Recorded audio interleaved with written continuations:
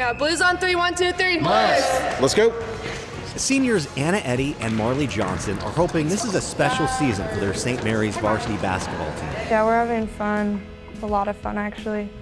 It's the pregame warm-ups and it's a lot of fun.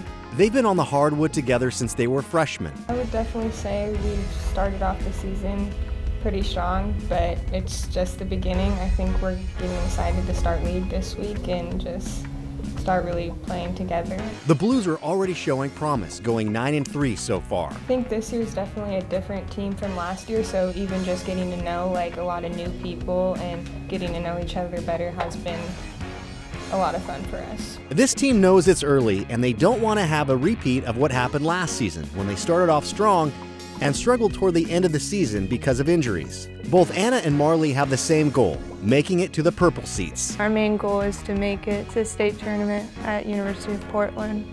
That's been our goal from the beginning, and now we're set to it and determined to get there.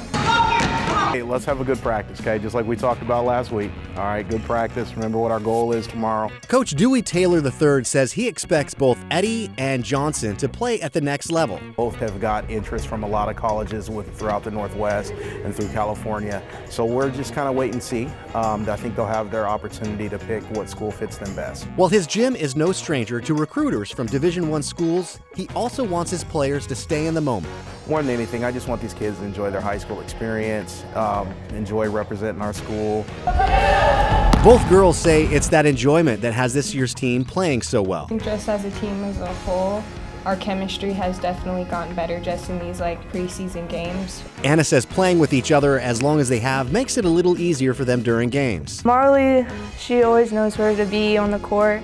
She's a great three-point shooter and a great defender. She can stop anyone, guard post. So what is it like having Anna on the court? I would say Anna definitely does a great job, leading us on the court as our point guard. She's always talking and helping us know what play we're in. But before they tip off at the Child Center, they want to focus on the team's first goal. 3 Rivers League champs, which I definitely think is a goal that we can achieve this season.